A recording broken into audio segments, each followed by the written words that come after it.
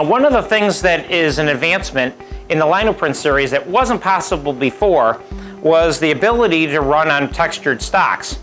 Okay, one of the challenges in digital presses with electrophotography is whenever we want to transfer toner from one point to another point within the system, whether that be the drum to the blanket or the blanket to the substrate, okay, toner wants to move to the most opposite charge.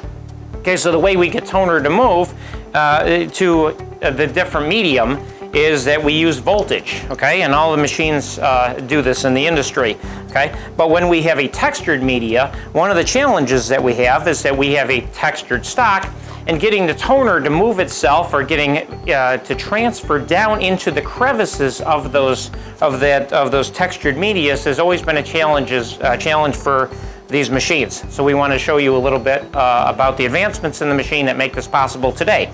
The advancement that has come with the Linoprint CV is that in addition to using a DC voltage to move that toner over to the paper, we also now use an alternating current voltage superimposed on top of that DC voltage.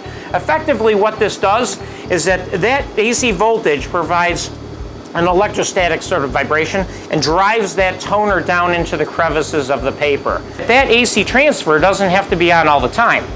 Okay, we only turn that on with the stocks that we want to use it with, and we save that with the media profile. So once you actually set up a substrate to do this, okay, you don't have to do it again the next time you run that substrate. It's saved with the media profile. The other advancement that makes it possible for the performance of this on textured stocks is in our belt fuser.